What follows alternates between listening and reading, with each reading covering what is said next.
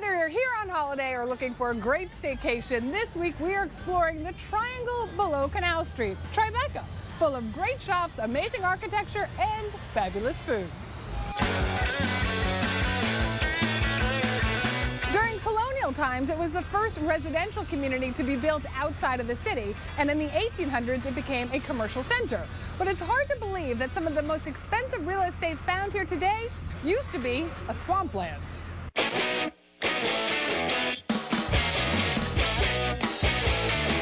Toni, try and imagine, before the noise, before the traffic, Canal Street was Lispenard Meadows. A beautiful way of saying a fetid saltwater swamp on the west side of Manhattan, in the lovely neighborhoods we now call Tribeca and Soho. Between 1800 and 1806, we dug a canal here on Canal Street to drain the lake nearby, to drain the swamp, and take away all the rolling hills and make it nice and flat for real estate. That, with garbage, sunken ships, and other debris, we extended Manhattan out into the Hudson River, creating Tribeca. We quickly fill in the canal.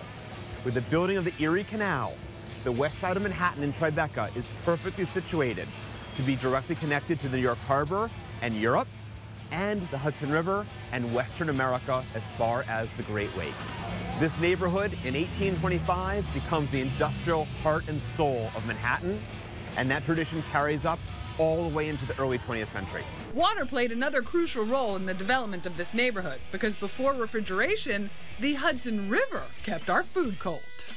This neighborhood was known as the butter and milk markets, particularly the Washington Market just around the corner.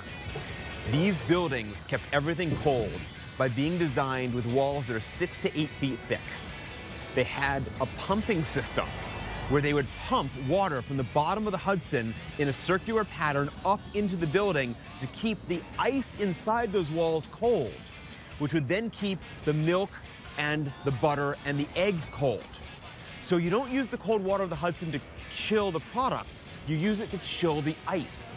Behind me, the building that's red brick with the mansard roof is the Exchange Building.